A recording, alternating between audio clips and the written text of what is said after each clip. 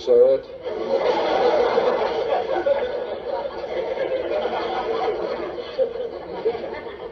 Why, I didn't hear it. How could I? But I did. Oh, this is impossible. I don't believe it. Now, while I'm looking right at you, say something. Like what? Anything. Anything. How now? Brown cow. Why did you talk to me? Because I like you. This thing is fantastic. I just don't understand it. Don't try to. It's bigger than both of us.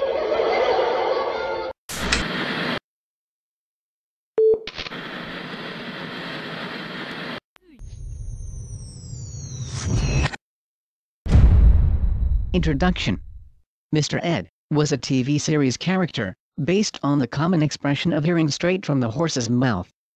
Mr. Ed was a popular American television series that aired from 1961 to 1966. It featured a talking horse named Mr. Ed and his owner, Wilbur Post. The show had a total of 143 episodes over 6 seasons. There is a lot more to the expression "hear it straight from the horse's mouth" that has to do with the topic of this video than you might think. There has been, and still currently is, a tremendous amount of intentional disinformation concerning the Book of Revelation in general, and especially the prophecies that constitute the area of theology, known as biblical eschatology, primarily originating from the two previously mentioned schemes of eschatology known as Jesuit, preterism and futurism, both of which were by design to deflect the very clear warnings in the Book of Revelation to Christians. Most Christians are not aware, when they see and hear these schemes, that the disinformation campaign was actually a fully intentional effort from its inception, and still continues to be, into our current day. When this disinformation effort comes to chapter 16, it is faced, once again, with the need to deflect everything in the Book of Revelation, and especially the use of the term Babylon in these texts as a reference to Rome. Because if these references are seen to be a reference to Rome, especially in the context of modern-day biblical prophecies, then all these judgments have the Roman papacy as their target. And since that is their primary benefactor, every mental gymnastic to get these prophecies away from Rome are used, even to the extent of comical extremes, no matter how unjustified or mangled the text becomes, in order to achieve that goal. So, before we can conclude the final video on chapter 16, involving the seventh saucer judgment, we are going to have to address why Babylon is clearly a reference to Rome, beyond any reasonable doubt. And the very best way to do that is to let the viewers of this video hear it straight from the horse's mouth. In Antichrist for Dummies, Part 20, earlier, on Revelation chapter 9, we introduced the expression in English that Counter-Reformation eschatology was bankrupt of, quote, horse sense, end quote, to point out that it completely ignored the obvious common sense of the text in Revelation chapter 9, including, quite literally, about its subject on horses, in which John specifies that the horses he is describing in chapter 9 have manes like lions, or, in other words, very long horse manes, which narrows his description down to one unmistakable reference of horses, which Counter-Reformation eschatology completely intentionally ignores, both preterism and futurism alike. So thus, these eschatologies have no horse sense at all.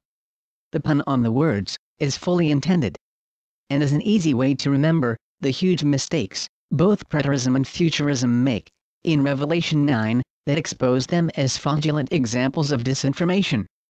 Here in chapter 16, this video is going to use another idiomatic expression in English, because you are going to see that Babylon was used as a reference to Rome, and you are going to hear it straight from the horse's mouth. While this video will not feature any literal talking horses, you will see the next best thing. We will see the very clear historical context of both early Romans and Jews routinely using the term Babylon to mean Rome. And you will see why, from the New Testament itself, John intended no other meaning than that very usage. And you will hear it, literally, straight from the horse's own mouth. Coming straight from the horse's mouth is an old expression in English. It originated between 1890 and 1910. The idiom "straight from the horse's mouth" originated in British horse racing circles. The idiom means that the information comes from a reliable source, such as a tipster with inside information. For example, when people were placing bets on horse races, those with the best information were those closest to the racers. The idiom may have originated in the context of inside information about the condition of horse in an impending horse race. For example, when buying a horse, some sellers would lie about the horse's age. But, despite the misrepresentation created by the seller, a close inspection of the horse itself could be made. The buyer, rather than blindly trusting the representation of the seller, could easily check on this by looking in the horse's own mouth as to the condition of the horse's teeth. The older the horse was, the more worn the enamel would be on the teeth. So, in other words, the expression came to mean there is no need to simply trust a claim from a horse seller when you could inspect the horse's mouth and see for yourself. In other words, you can hear it from those who are directly involved. Or quote, "straight from the horse's mouth," end quote. When early Romans and Jews themselves identify Babylon in the book of Revelation as referring to Rome, that is an example of the idiom of coming straight from the horse's mouth. And it also can be used to remember the importance of the primary source documentation of the New Testament over religious speculations and contortions that meet certain economic, political, theological, imagined goals. Primary source documentation refers to original and unmediated sources of information that provide first-hand, direct evidence or data about a particular event, person, object, or period of time. These sources are created at the time of the event or by individuals who directly witnessed or participated in it. Primary sources are valuable for historical research, academic study, and various fields because they offer a direct and often unfiltered perspective on a subject. Primary source documentation is highly valuable in historical research and various fields, including journalism, social sciences, and academic research. Primary sources provide first-hand, original, or direct evidence of an event, person, object, or period of time. They are crucial for several reasons, including but not limited to: 1. Authenticity and credibility. Primary sources offer the most direct and unmediated information. They are created at the time of the event or by individuals who experienced or witnessed it, making them more credible and less susceptible to bias or distortion. 2. Contextual understanding. Primary sources provide context and a deeper understanding of historical events, people, and cultures. They can reveal the motivations, attitudes, and perspectives of those involved. 3. Historical accuracy. They help in verifying and fact-checking historical accounts and can challenge or corroborate existing narratives. 4. Unique insights. Primary sources can reveal unique details, personal stories, and nuances that might be lost in secondary sources or summaries. The use of primary source documentation can be characterized by the idiomatic expression "hear it straight from the horse's mouth." Just as the idiom suggests, getting information directly from the most reliable and first-hand source, primary source documentation provides information directly from the individuals or sources that were directly involved in or witnessed historical events. It's like hearing the information straight from the source, which is often the most credible and unmediated way to understand the past. So, the expression aligns with the idea that primary sources offer the most authentic and direct insights into historical events and contexts. In this video, we will examine the primary source documentation involving the use of Babylon to refer to the city of Rome by John, where the seventh saucer judgment will, as you will see, no doubt occur in history.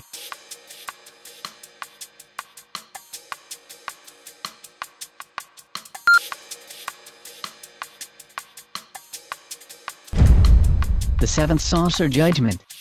The seventh saucer judgment is described in Revelation chapter 16, verse 17 through 21, and reads as follows in our reconstructed translation of the text as Receptus, quote, "And the seventh messenger poured his saucer into the air, and a great voice came forth from the dwelling in heaven, from the throne, saying, Cause to be.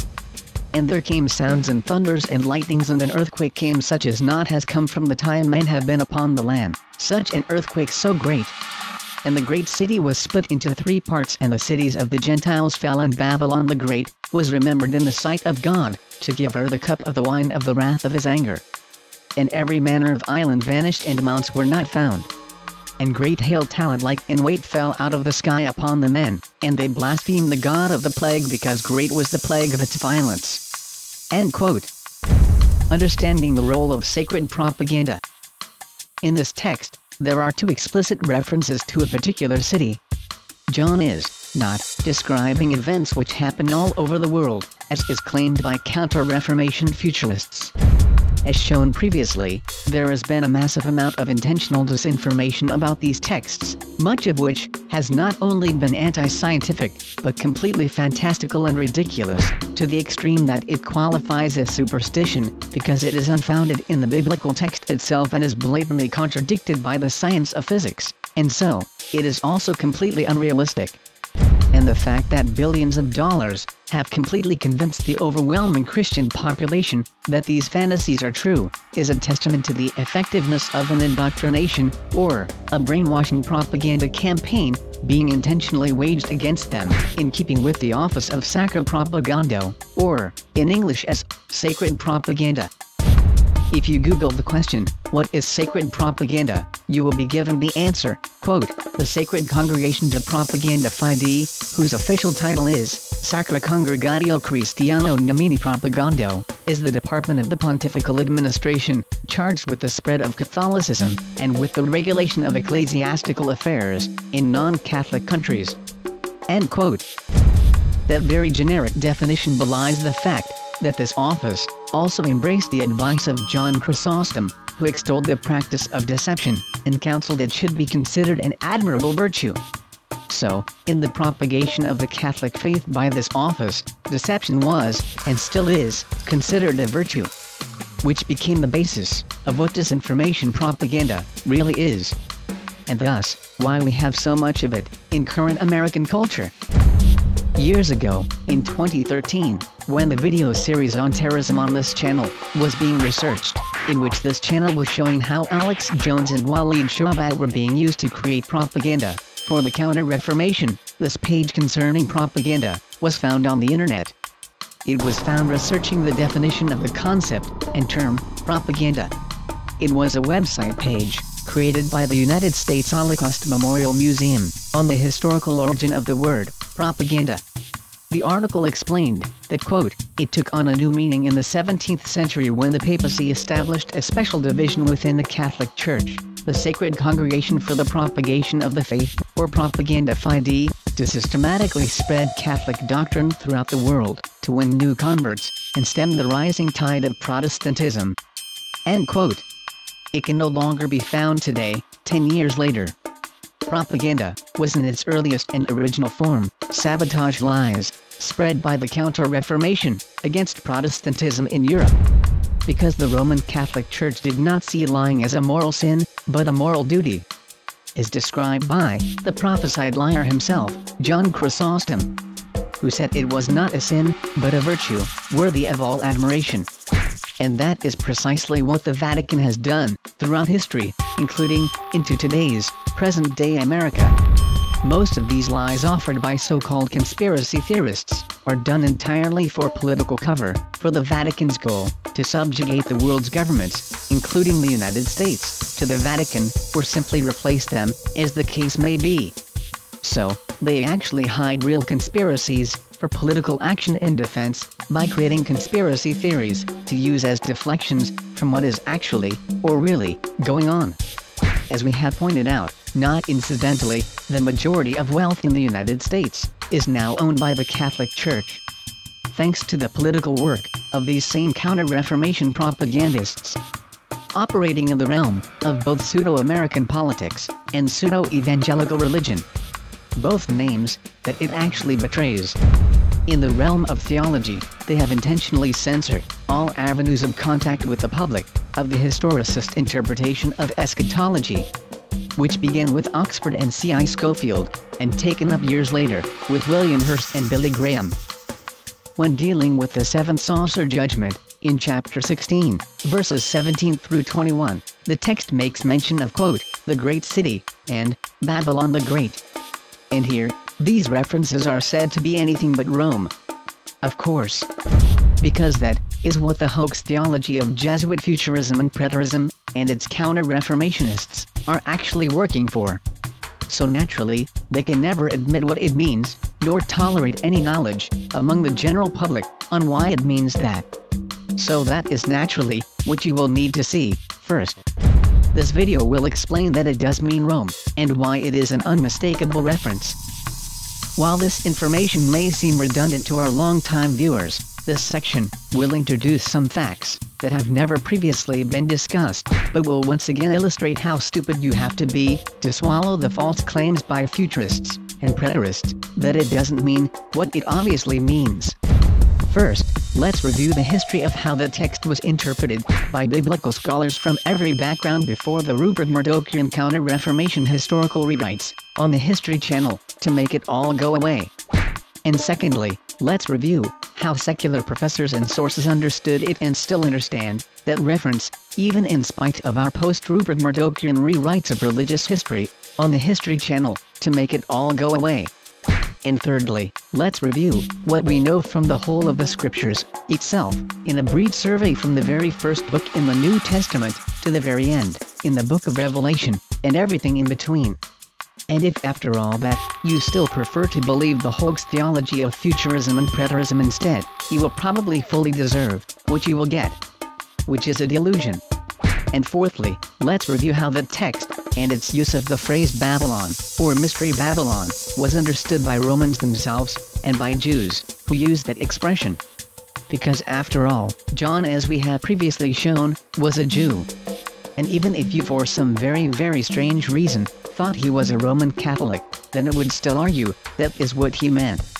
It would still not get Rome off the hook, as his reference in Revelation chapter 13, 14, 16, 17 and 18, even then. 1. The real history of the Antichrist, survey from history. 2. Secular professors and secular sources. 3. The entire context of the New Testament. And 4. First century Romans and Jews, themselves. Out of their own mouths.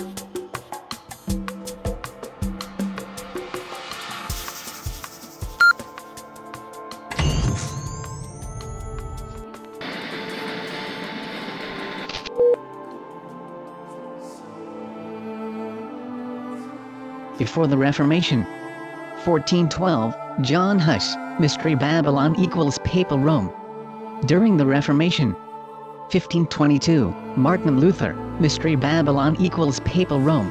1536, William Tyndale, Mystery Babylon equals Papal Rome. 1543, Philip Melanchthon, Mystery Babylon equals Papal Rome. 1545, Andries Osiander, Mystery Babylon equals Papal Rome. 1550, John Bales, Mystery Babylon equals Papal Rome. 1554, Nicolaus von Amsdorf, Mystery Babylon equals Papal Rome. 1554, Nicolaus Ridley, Mystery Babylon equals Papal Rome. 1558, Johann Funk, Mystery Babylon equals Papal Rome. 1560, Virgil Solus, Mystery Babylon equals Papal Rome. 1557, Heinrich Bullinger, Mystery Babylon equals Papal Rome. 1562, John Jewel, Mystery Babylon equals Papal Rome. 1582, Thomas Cranmer, Mystery Babylon equals Papal Rome. 1593, John Napier, Mystery Babylon equals Papal Rome. 1604, Georges Picard, Mystery Babylon equals Papal Rome. 1614, Thomas Brightman, Mystery Babylon equals Papal Rome. 1618, David Parius, Mystery Babylon equals Papal Rome. 1618, Matthias von Henegg, Mystery Babylon equals Papal Rome. 1618, Daniel Kramer, Mystery Babylon equals Papal Rome. 1631, Joseph Mead, Mystery Babylon equals Papal Rome. 1643, Johannes Gerhard, Mystery Babylon equals Papal Rome. After the Reformation. 1655, John Tillinghast, Mystery Babylon equals Papal Rome, 1670, William Sherwin, Mystery Babylon equals Papal Rome, 1681, John Heinrich Ousted, Mystery Babylon equals Papal Rome, 1687, Pierre Jurieu, Mystery Babylon equals Papal Rome, 1689, Drew Cressiner, Mystery Babylon equals Papal Rome, 1701, Johannes Coxius, Mystery Babylon equals Papal Rome, 1703, Charles Dobbs, Mystery Babylon equals Papal Rome, 1727, Sir Isaac Newton, Mystery Babylon equals Papal Rome, 1735, Thomas Pyle, Mystery Babylon equals Papal Rome, 1740, Johann Bengel, Mystery Babylon equals Papal Rome, 1754, Thomas Newton, Mystery Babylon equals Papal Rome, 1764, John Wesley, Mystery Babylon equals Papal Rome, 1794, Joseph Priestley, Mystery Babylon equals Papal Rome, 1798, Richard Valpy, Mystery Babylon equals Papal Rome. 4 entire centuries of consistent biblical interpretation from Catholic, to Anglican, to Lutheran, to evangelical, biblical scholars, all concluding unanimously, the prophecies in Revelation, prophesying Mystery Babylon, without controversy, equaled Papal Rome. And there is more than enough evidence to have made that view a consistent interpretation prior to the advent of Jesuit futurism and preterism.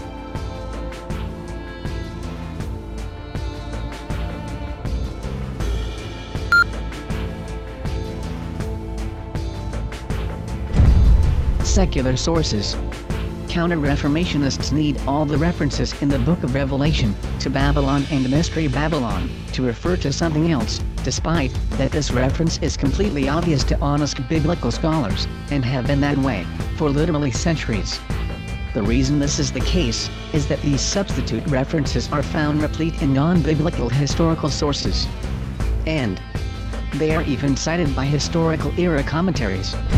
John Gill wrote in John Gill's exposition of the Bible, quote, Rome Papal, called Babylon the Great, Revelation 16:5, and so the Alexandrian copy, the Vulgate Latin, Syriac and Arabic versions, read here.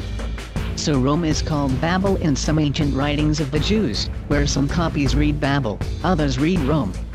And Tertullian, who wrote long before the appearance of the Romish Antichrist, says, with our John, Babylon is a figure of the Roman city, end quote. Albert Barnes wrote in Albert Barnes' Notes on the Bible that, quote, all the circumstances require us to understand this of Rome, end quote. The Greek scholar, A.T. Robertson, wrote in A.T. Robertson's Word Pictures in the Greek New Testament, quote, Babylon the Great, Babyloni Megali.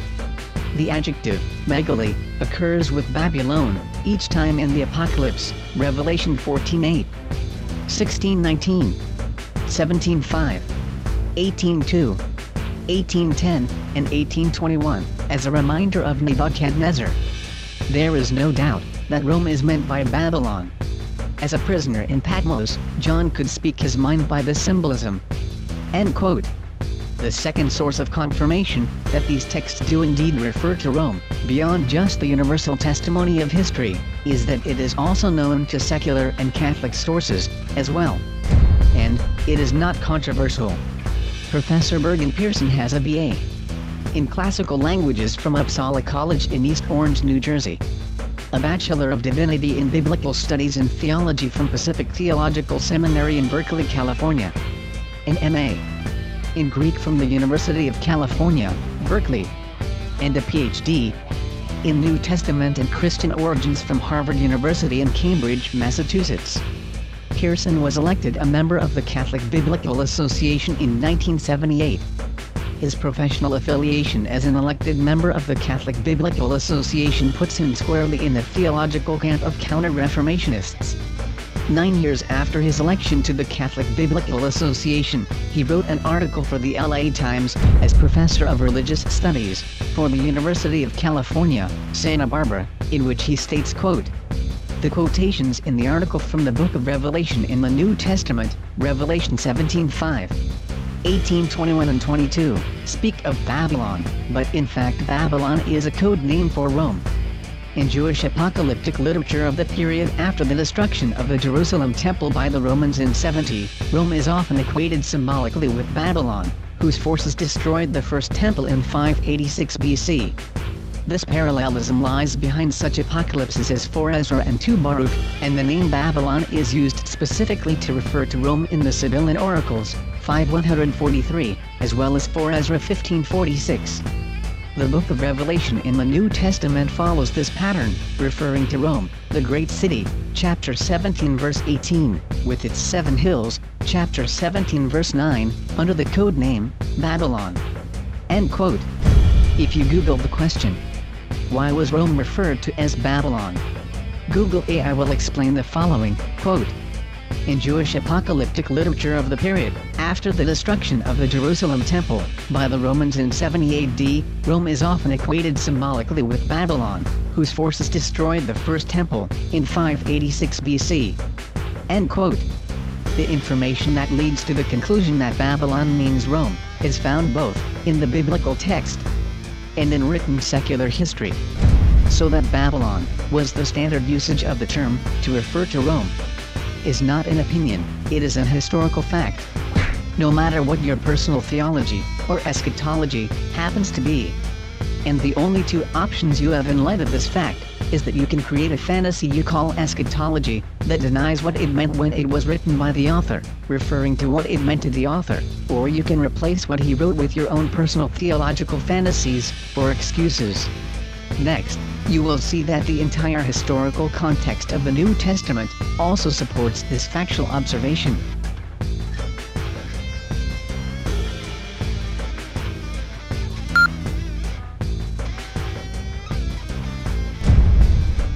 The New Testament itself gives number of prophecy on the chart. In the first section concerning the consensus of history, you saw that there was no confusion over what Mystery Babylon referred to in the text, since at least the 1400s, a full 6 centuries ago. In the second section, you saw that extra-biblical evidence all point to the use of Babylon as a reference to Rome, after the destruction of the temple in 70 AD. John Gill pointed out that the associated use of Babylon was so customary to mean Rome among Jews and early Christians, and was so frequent, that it was actually found in place of the word Babylon, in the texts of some early manuscripts and Jewish writings. Albert Barnes of Princeton Theological Seminary stated, quote, all the circumstances require us to understand this of Rome. End quote. The noted Greek scholar, A.T. Robertson, stated, quote, there is no doubt that Rome is meant by Babylon, end quote. And the secular, Birger Pearson, member of the Catholic Biblical Association, and who is the Professor Emeritus of Religious Studies at the University of California, Santa Barbara and Professor and Interim Director of the Religious Studies program at the University of California, Berkeley, stated, quote, Babylon is used specifically to refer to Rome. So, to surmise, 1. The terms, Babylon and Rome, were used interchangeably in manuscript copies and writings. 2. It was acknowledged as such by even Rome's own Latin fathers. 3.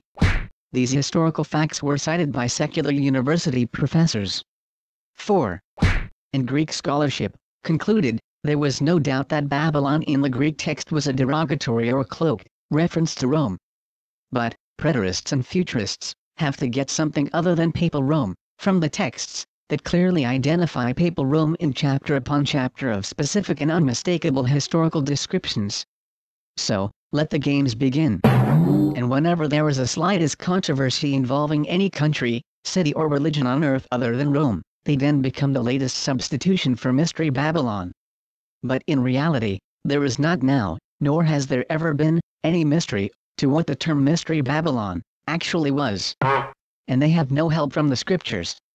Evidence in the biblical text involve the language and grammar. Language and grammar facts are concrete, and they are verifiable to anyone who wants to verify it. Everyone is forced to see the same thing, even if you don't really want to see it. First myth about the New Testament is that all the material about the traditional understood Antichrist as a Roman papacy does not all come from the book of Revelation only. If you look at the chart on your screen, these are all the New Testament books and chapters that mention material that are traditionally understood as being about the prophecies concerning the New Testament Antichrist. It is more than 50% of the entire New Testament. So, it is purely a case of biblical illiteracy that cause counter-reformationists to commonly maintain this all just comes from misinterpreting the book of Revelation. If you lopped off the book of Revelation entirely off from the rest of the New Testament, you would still get to the very same conclusion that reformers came to prior to, during, and after the Reformation. Especially when you examine those other references to the subject matter in the New Testament. The reason for this is that they are all indirectly referencing Rome. And we will actually look at some examples of that in a minute. The chart you see on your screen illustrates why Rome is so frequently implicated in these other New Testament texts. This is a chart showing the most frequently specifically mentioned cities in the New Testament. In the upper left-hand column is the list of most frequently mentioned cities by name. To the upper right of the chart is the most frequently mentioned municipalities, or countries, by way of reference to national origin or ethnicity. In the center of the chart is the results of the combined results for both national or municipal origin and the outright reference for cities in the New Testament. What you see in the result of this study is that the most referenced cities on earth, outside of Judea, is the east and west capital of the Roman Empire. But that's not all you can see. Under the label of context, shown at the top, is a column in light orange, showing what geopolitical entity each city that is mentioned is governed by. And as you will also see, every city that is mentioned is a possession of the Roman Empire. And that geopolitical context in history is what all of the books contained in the New Testament were all written under.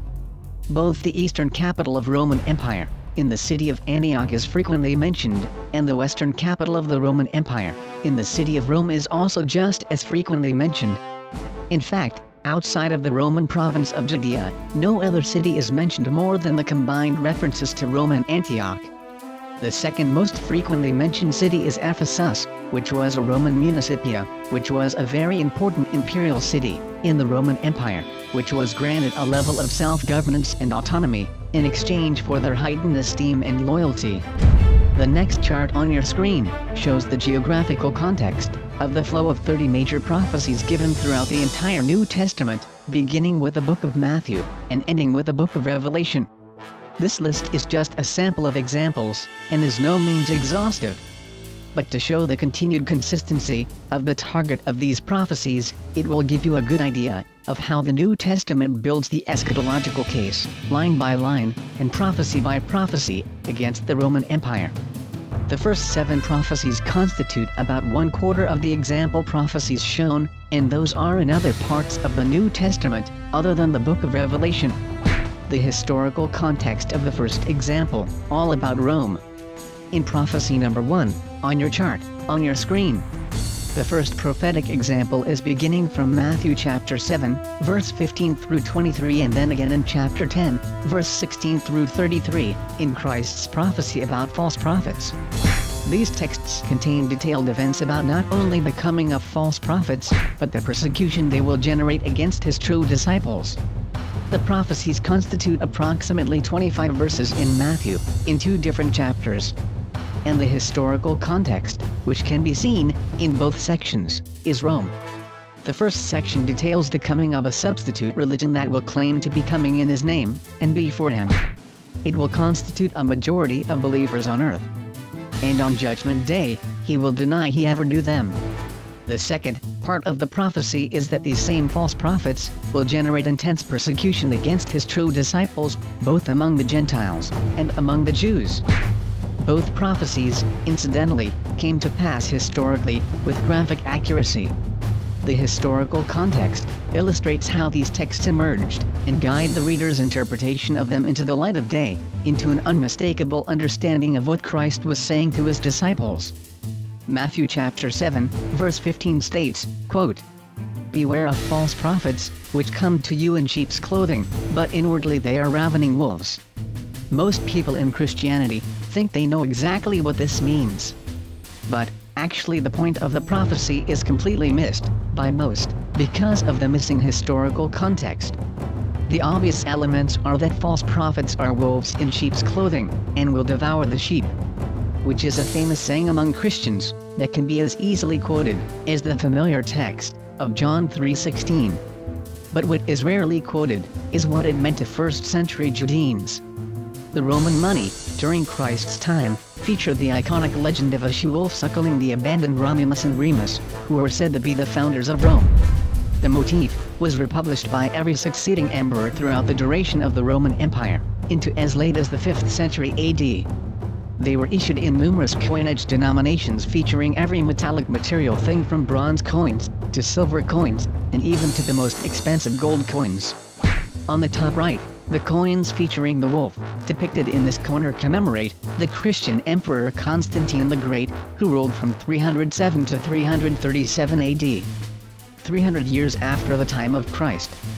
These coins were so common in the ancient world, might find them in the range of $10 to $50 or even lower, depending on the specific coin and its condition. When a Judean looked in his hand at donating money to a religious leader, he would look down at his coins and see the Roman wolf that nurtured Romulus and Remus, who founded the Roman Empire. The message was clear at what the false prophets were going to want, and how they were going to devour the sheep. It was a strong warning against peddling religion for money. False prophets are motivated by the profit motive of money, not the prophet's motive of God.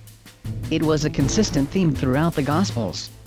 But aside from its clear warning about how false prophets would be economically motivated, it was also a theological warning about their theology as well. That it would be coming from the Roman Empire, and not what he was teaching his disciples. In the Roman legend of Romulus and Remus being nurtured by a she-wolf, the god of wolves was also known to be Apollo.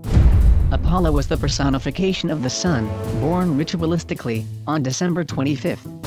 A coin featuring Apollo Lycaeus, the wolf god, was also produced by the Roman Empire, around 150 BC. The coin is commemorating the prayer to Apollo.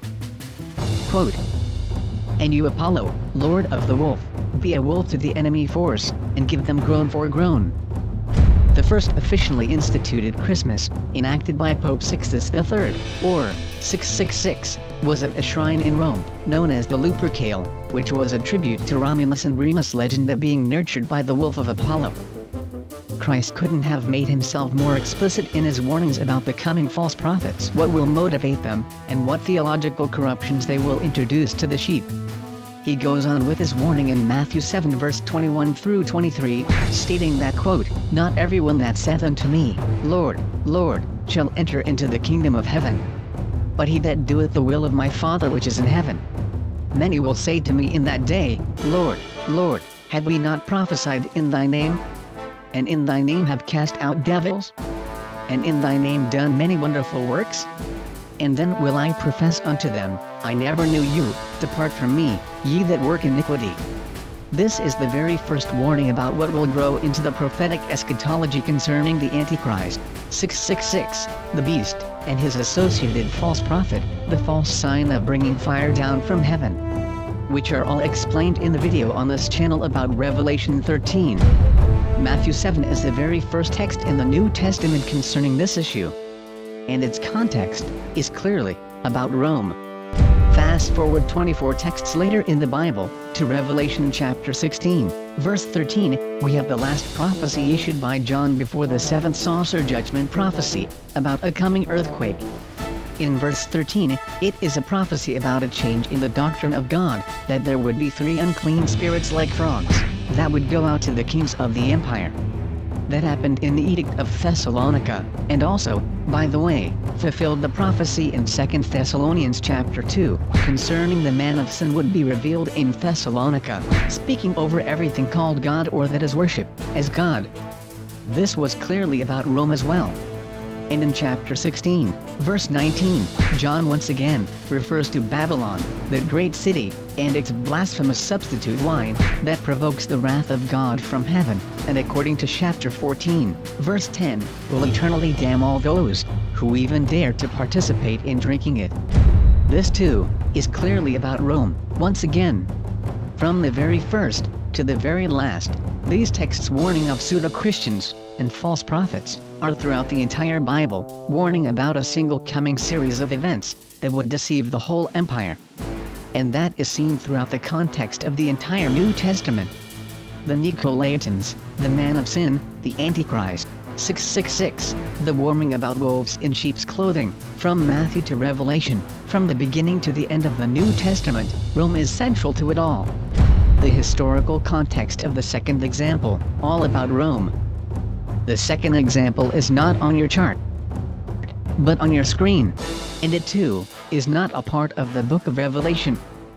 In the New Testament, in 1 Timothy, chapter 4, verse 1 through 3, which is not in Revelation, Paul prophesies in detail, stating, quote, "Now the Spirit speaketh expressly, that in the latter times some shall depart from the faith, giving heed to seducing spirits, and doctrines of devils, speaking lies in hypocrisy, having their conscience seared with a hot iron, forbidding to marry." If you Google the question, which Christian denomination requires celibacy, you will get, quote, "Celibacy for religious and monastics, monks and sisters, nuns and for bishops is upheld by the Catholic Church and the traditions of both Eastern Orthodoxy and Oriental Orthodoxy. Bishops must be unmarried men or widowers. A married man cannot become a bishop." End quote. These are all branches of the Roman Catholic Church. In the New Testament, the qualification for any Christian bishop is that they have to actually be married. So that fact proves that Rome's so-called church councils were not attended by a single Christian bishop. The entire Roman Catholic Church was founded on celibate bishops who forbade marriage, precisely as Paul prophesied, and taught doctrines of devils, and also later, as pointed out by John, in Revelation 16 verse 13. This too was clearly about Rome. From the very first warning in the New Testament, about false prophets as wolves among the sheep, was about Rome, to the warning in 2 Thessalonians about the man of sin, and the son of perdition, speaking as God over everything that was worshipped or called God, was also about Rome. To the warnings about the many antichrists who would deny the flesh of Christ in the Passover meal, that were already in Ephesus, and the coming Antichrist, that would come to Ephesus, was about Rome. To the Nicolaitans, that forsook the teaching of Christ, for a Gentile Saint Nicholas, that too was about Rome. And the tribulation that John said he was already in, that would come to the whole empire, which was about Rome. To the 4 horsemen of the apocalypse, also about Rome. From the 144,000 original Jewish martyrs, who would die on Mount Zion, which was about Rome. To the key from the abyss, that would be given to the Antichrist, also, again, about Rome.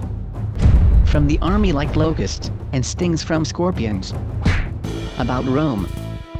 To the throne of the beast, given by the dragon, about Rome.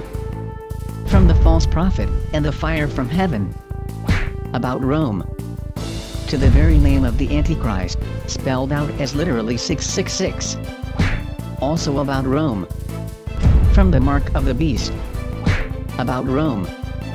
To the restriction of buying and selling, about Rome. From the cup of the wine, that violates and replaces the blood of Christ, about Rome. To the introduction of 3 unclean spirits like frogs, which were the spirits of devils, which were also all about Rome.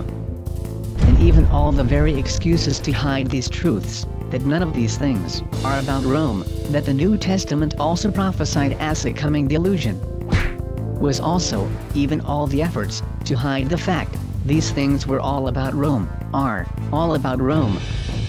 So naturally, the last verses, in chapter 16, and in the 6th chapter from the end of the entire Bible, only 6 chapters from its end, and its use of the term Mystery Babylon in chapter 17, once again, is all about Rome.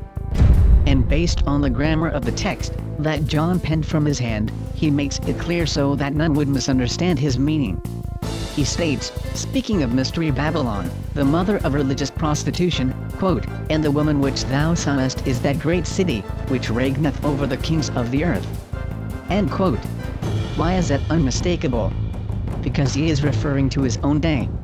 When John was writing this, Jerusalem had already been flattened and destroyed. Babylon, as a city, had fallen into ruin after the time of Alexander, and had been relocated to Cilicia, under Hellenistic rule.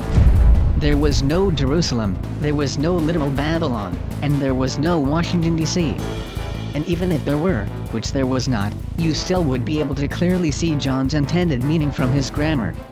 Revelation chapter 17, verse 18, in Young's literal translation, reads, quote, "And the woman that thou didst see is the great city that is having reign over the kings of the land." End quote. As you can see from the morphological code, in the interlinear text, the Greek word for ruling or reigns over, is in the Greek present tense, which means it is in the present tense from the author's time. Specifically, in order to make no mistake about the identity of his reference.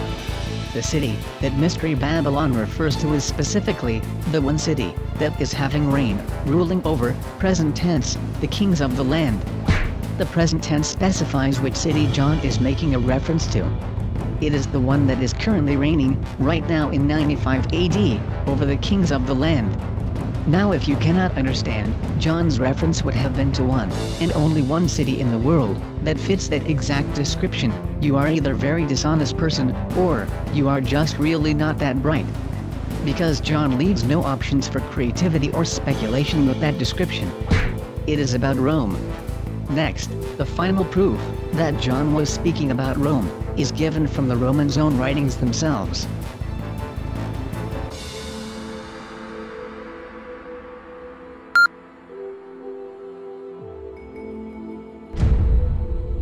John, in order to once again make himself perfectly clear about his reference, in using the name Babylon, to actually mean Rome, he does something he learned from his teacher, as a young disciple, which will be explained in a moment.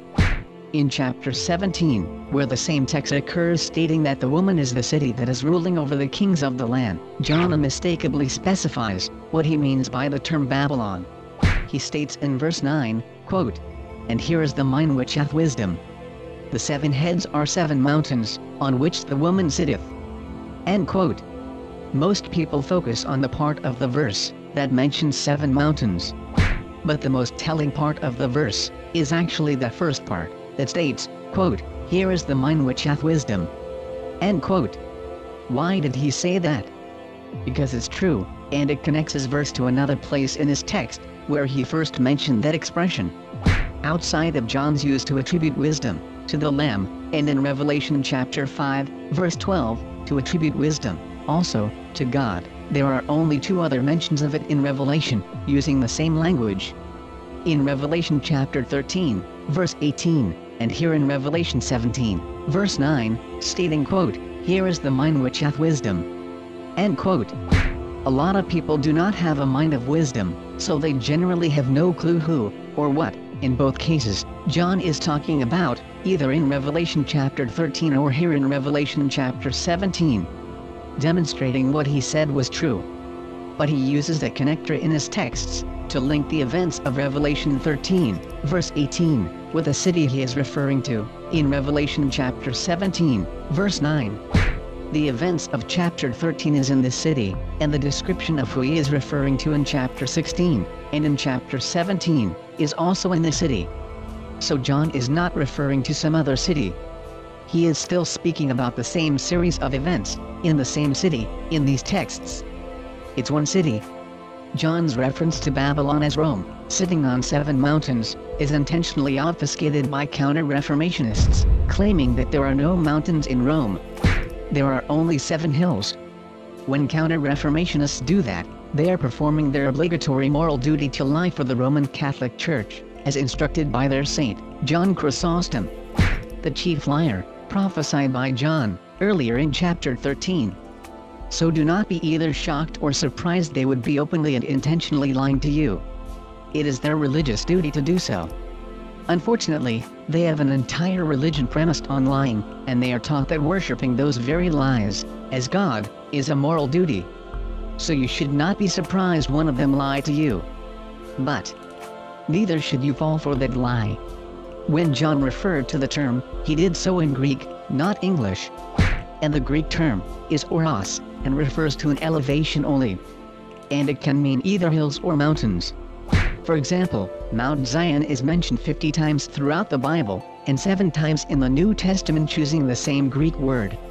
If you have ever been to Jerusalem, you will not see a mountain. You might not even notice you are on a hill once you go into Old Jerusalem. You might see a sign marking the general area, but other than that, you will not see a Mount Zion mountain anywhere in Jerusalem, other than a hill. This is what Americans think that mountains look like. Primarily because this is what the American use of the language developed into. But, this is what the use of the term actually referred to in the context of the Middle East. Secondly, counter-reformationists that make these kinds of arguments know full well they are openly lying to you. But they simply hope that the obfuscation distracts you long enough to drop the topic, and also hoping that in the process, you will feel like you are stupid, and they are smart, instead of just being a bold-faced liar. John's use of the terminology of mountains is the standard first-century usage, and are taken verbatim from Roman historians, poets and authors that describe the city of Rome as being founded on 7 mountains. No one in Christ's day was calling any other city the city of 7 mountains. But Romans were calling Rome that.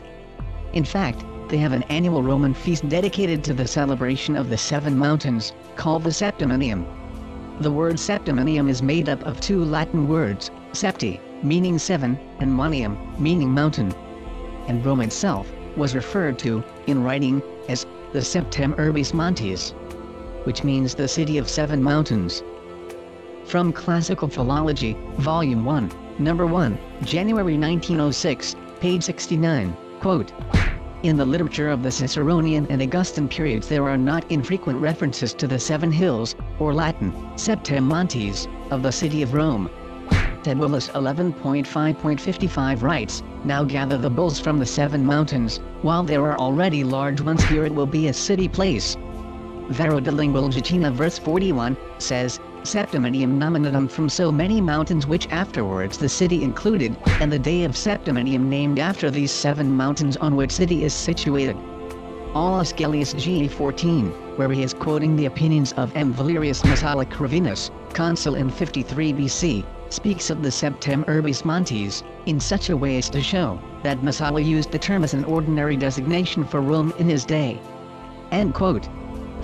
Thirdly, in order to get out of the very clear identification of Rome as both the seat of the prophesied Antichrist, of whom John absolutely did prophesy, and as Babylon, the city seated upon the 7 mountains, they attempt to obfuscate this text by claiming cities with 7 hills are all over the world, so there is no reason to think John's prophecy is about Rome.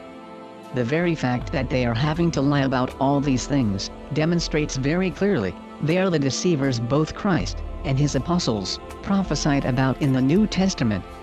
Otherwise, they would have nothing to lie about. But lie is indeed what they will habitually do, especially when it comes to those 7 hills, which they absolutely cannot resist telling a good lie about. If you listen to them, John didn't even know who on earth he was prophesying about. After all, every other city on earth, according to them, has 7 hills. See, Rome is cleared. But this argument is about as stupid as thinking professional wrestling is real, and the Weekly World News tabloid really found a bad boy.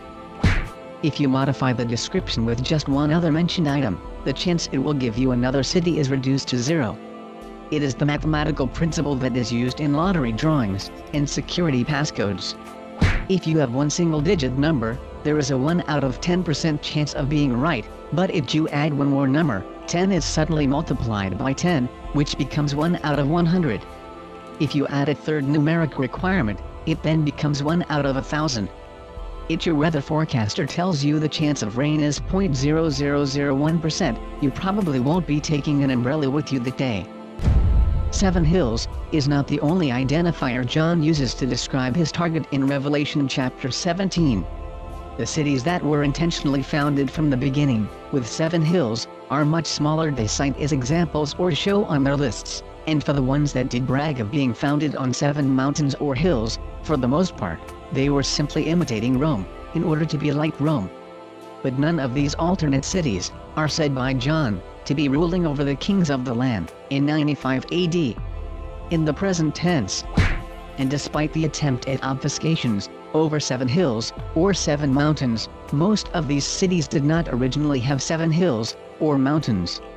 They are in most examples, simply citing the growth of the cities, that now include 7 hills or mountains, which would be true for just about any major city on the planet now, with a hilly or mountainous terrain. And they ignore the truth that in many of their own example cases of cities with 7 hills that they point to, there are actually more than 7 hills within them. But these cities in 95 AD were not called the Septem Urbis Montes. There was only one city on Earth in 95 AD by that name.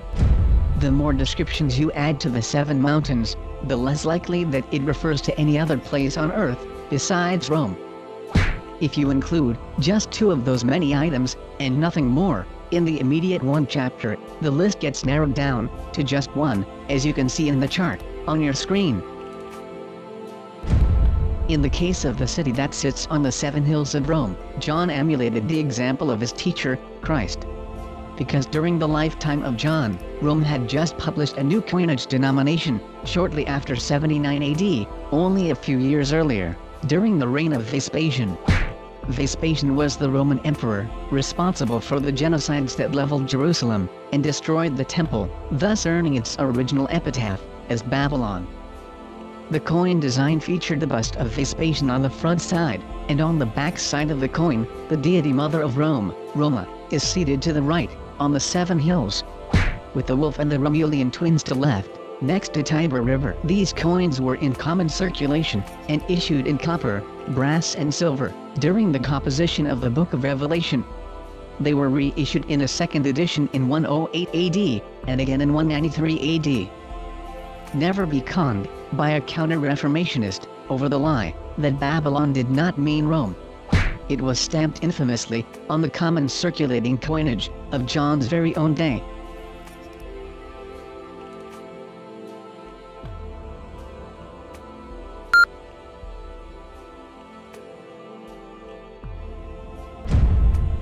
Conclusion. What is so strikingly sad about counter-reformationists is watching them blatantly and openly lie out of moral obligation to deflect any mention of Rome from the prophecies in Revelation, when even the Romans themselves have admitted, contrary to their counter-reformation defendants, these references are clearly about their own city of Rome. Thus, the expression, at the beginning of this video, you will hear it from the horse's mouth, which was explained as an idiomatic expression in English, meaning the primary source, in this case referring to primary source documentation. If even first-century Jews and Romans alike both openly said these things, both from New Testament Jews, who actually authored the scriptures, and the early Romans, and Roman Catholics themselves, who subsequently read them, and themselves pointed it to Rome, then what is motivating the claim that no one knows what it refers to, or that it is somehow mysterious? Among these sources, other than the actual New Testament that you have previously examined, there is also the testimony of the Romans themselves. As an example, secular historians frequently cite the 5th book of the Sibylline Oracles as proof of this usage. So what is the 5th book of the Sibylline Oracles, and what is its relationship to the city of Rome? The following information was generated by AI, GPT, Chat 3.5, and reads as follows, quote, "The Sibylline Oracles are a collection of ancient prophetic texts attributed to various Sibyls, who were supposed to be prophetesses or seers, in antiquity. The Sibylline Oracles are typically divided into several books or sections, and the dating and authorship can vary between them. The 5th book of the Sibylline Oracles, known as Sibylline Oracles Book 5, is generally believed to have been composed during the 2nd century CE, which is a range from 100 AD through 200 AD. Many Roman leaders, including emperors, were familiar with the Sibylline Oracles. The Sibylline Oracles were considered important prophetic texts in the ancient world, and they were consulted by Roman authorities for guidance in times of crisis and for religious purposes. Roman officials and emperors would consult the Sibylline Oracles during various significant events. The Senate of Rome had a role in the preservation and interpretation of the Sibylline Oracles, and they were considered an important part of the religious and political life of the Roman Empire." End quote. In Book 5, verse 215, the author is shown in extra-biblical literature, equating Babylon with the city of Rome. The authorship is considered to have been possibly written as early as 100 AD and shows the common association between Babylon and Rome that the term elicited. As mentioned, the Sibylline oracles were known, quote, by Roman authorities for guidance in times of crisis and for religious purposes. End quote. Verse 215 of Book 5 reads as follows, quote, the vasty deep, and Babylon itself, and the land of Italy, because of which there perished many holy faithful men. End quote. In this text, the capital of the land of Italy is called Babylon, instead of Rome, demonstrating the common knowledge association of the term for Rome. Aside from such secular or extra-biblical sources demonstrating common usage of the term Babylon to mean Rome, there is also the very founders of the Roman Catholic Church and its theology itself. Quote, Tertullian, in Latin, Quintus Septimius Florens Tertullianus, who lived from 155 AD to 220 AD, was a prolific early Christian author from Carthage in the Roman province of Africa. He was the first Christian author to produce an extensive corpus of Latin Christian literature. Tertullian has been called the father of Latin Christianity, as well as the founder of Western theology. Tertullian originated new theological concepts and advanced the development of early church doctrine. He is perhaps most famous for being the first writer in Latin known to use the term Trinity, in Latin, Trinitas. End quote. Tertullian's impact was so important that he is literally called the father of Latin Christianity and the founder of Western theology by theological historians. This is what he said about John's use of Babylon in the book of Revelation. Quote, by a similar usage, Babylon also, in our John, is a figure of the city of Rome, as being like great and proud royal power, and mooring down the saints of God. End quote. Another Catholic saint, who has been credited with the most influential Catholic early writings on prophecy in the book of Revelation, was Victorinus. Victorinus was the Nicolaitan bishop, Catholic, Saint Victorinus. Victorinus was cited by both Jerome and Origen, and wrote several works, exclusively in Latin. Victorinus said in his commentary on the Apocalypse, quote, the 7 heads are the 7 hills on which the woman sitteth. That is the city of Rome. End quote. The official early church historian of the Roman Catholic Church, referred to as the father of church history, Eusebius of Caesarea, stated in Book 2, his church history, that, quote, Peter himself indicates this, referring to the city, as to the city of Rome figuratively, as Babylon. End quote. The Encyclopedia Britannica states, quote, Augustine is perhaps the most significant Christian thinker after St. Paul. He adapted classical thought to Christian teaching and created a powerful theological system of lasting influence. He also shaped the practice of biblical exegesis and helped lay the foundation for much of medieval and modern Christian thought. End quote. Catholics refer to Augustine as Saint Augustine, despite the plain historical fact he was another fraudulent Nicolaitan, masquerading as a bishop, despite his disqualification for that title. In Augustine's role as a professional excuse-maker, Augustine needed some very good ones, because he had justified the Thessalonian massacres, and personally corresponded with Pope Sixtus III, which bore the name of the actual prophesied Antichrist.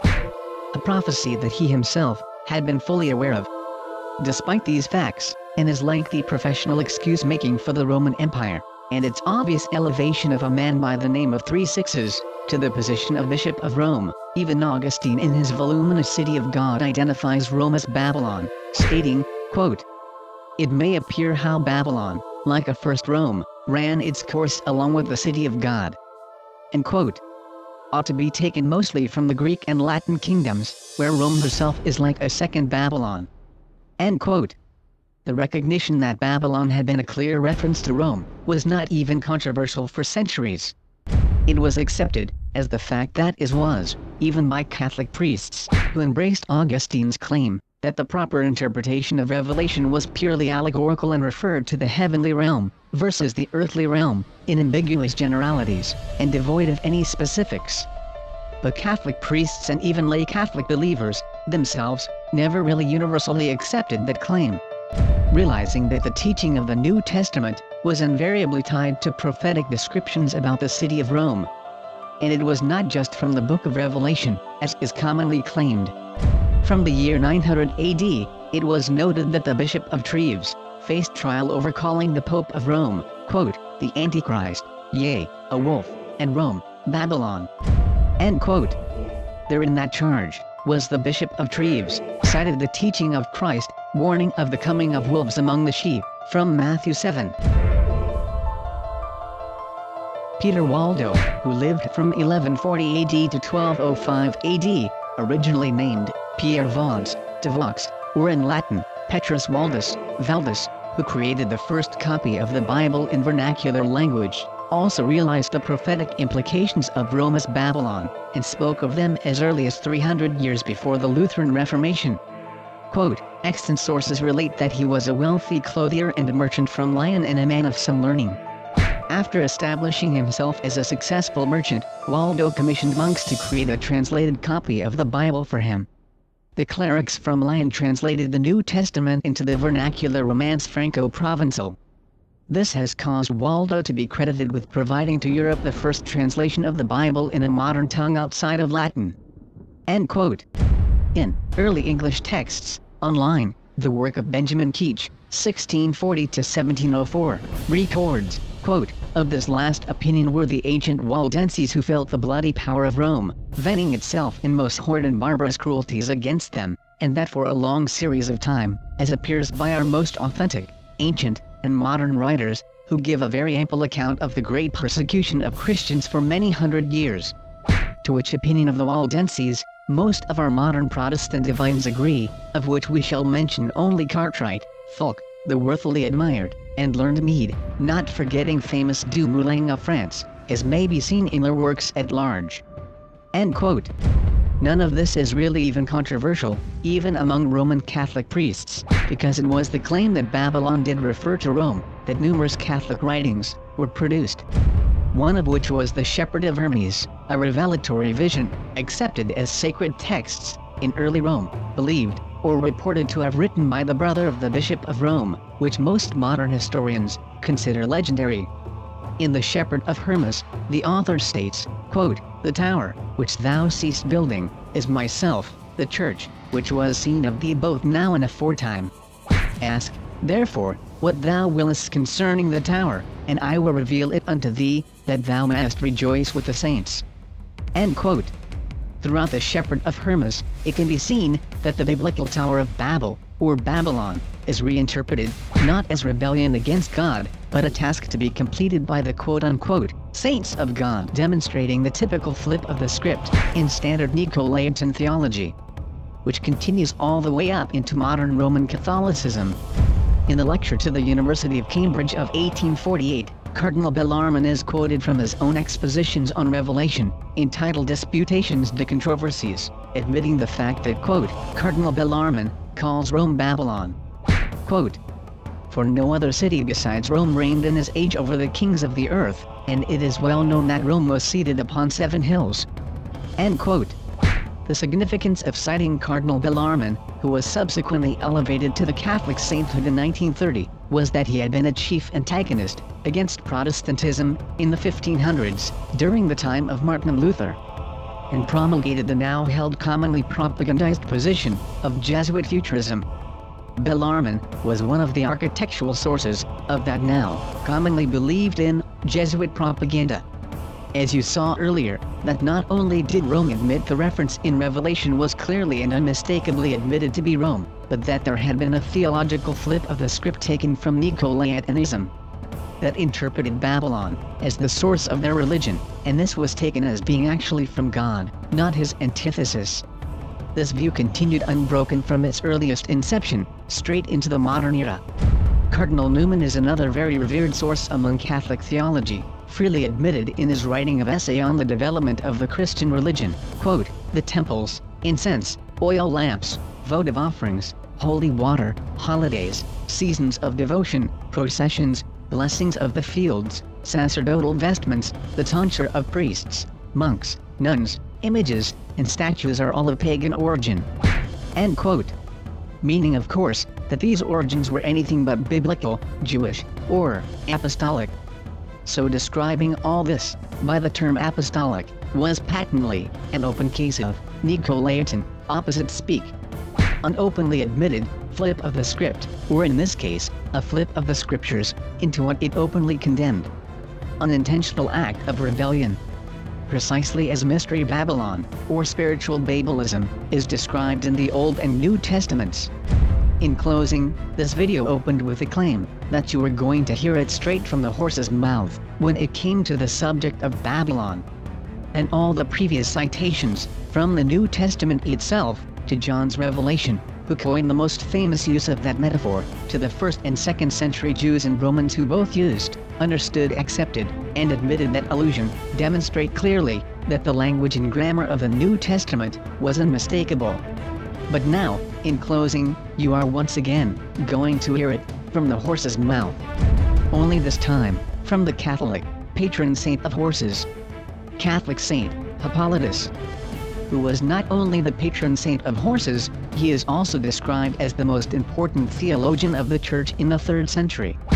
Hippolytus said, quote, "Tell me, blessed John, apostle and disciple of the Lord, what didst thou see and hear concerning Babylon?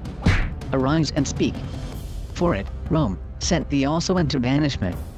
End quote. In the next video, you will see the attempts at dishonestly deflecting that reference to other cities, including Jerusalem and Washington. What is motivating that deflection, and why it will always be utterly wrong. And we will also touch on why spiritual Babelism is a very real danger that can threaten the eternal destiny of any Christian, no matter what their religion might be, or lack thereof. Don't miss the next episode, in our continuing unveiling of the 7th and last saucer judgment, in chapter 16. Thank you for watching.